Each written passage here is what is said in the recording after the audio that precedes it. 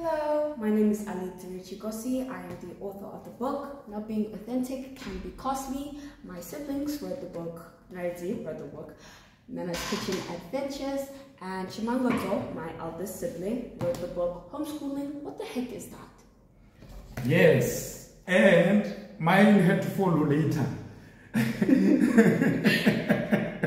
How to Parent Proudly African Children. Reflections of an African Father. By Rama Rumachikoska. This one is mine. We will talk about it also. So today we are going to introduce a series of discussions about African writers, African literature. And the main reason why we are doing that is because this literature is not very easy to find. Look at this book. I have never found it in the bookshop. In the bookshop, I've never found this book. And many others which we are going to introduce. And also, the books that we have sitting in front of us, you can't see them, but they are piles, okay, are the kind of books that can help the African people cultivate their own perspective on how Africa should be run. All over the world, there are conversations and discussions telling African people how to run their own country. Why don't we hear from our own African scholars who literally have blueprints for what Black power and an Africa run by Black people should look like? Indeed. There is a lot of work that has been done by African scholars. Maybe we must just peruse what we have here in the table. Yes, it's very important that African voices must be heard. And what is a better way of hearing African voices is through their works. We could read their books, we could check their artworks, we could check the songs of African people, because that's where the message is. Yes. Did you see this one? Decolonizing the African Mind. And these books is also speaking the same theme as this one written by Frantz Fanon. This one. Black skin, white masks. So we are going to unpack all these books. We have here, which one you want to talk about? We have The Philosophy and Opinions of Marcus Garvey, given to us by Amy Jacques Garvey. We can thank her for that.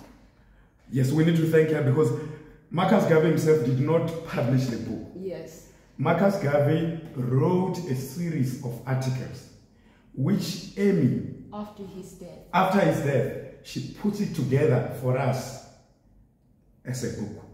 Yes, without her efforts, I don't think we would have this book. Indeed. And it's a classic book that all of us need to read, especially African people. Look at that. You see what's written there? Oh yes, The Awakening the Natural Genius of the Black Child by Dr. Amos Wilson. We actually have quite a few of his books here lying in front of us. There is another one. This one is called The Falsification of African Consciousness, Eurocentric History, Psychiatry, and the Politics of White Supremacy. Yes, there is the book. We will also unpack this.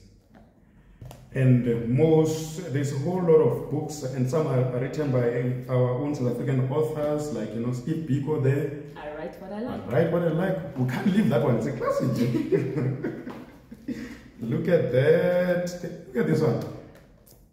Black Labor, The Search for Power and Economic Justice and Wealth by Claude Anderson. Yes. There's a book. So this some of the deep writing really which help us to do soul searching. Yes. And we really want to do this because these books are not easily available.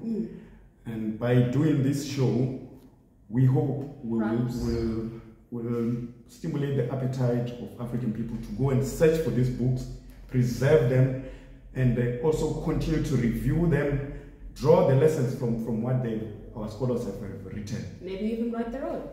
Indeed.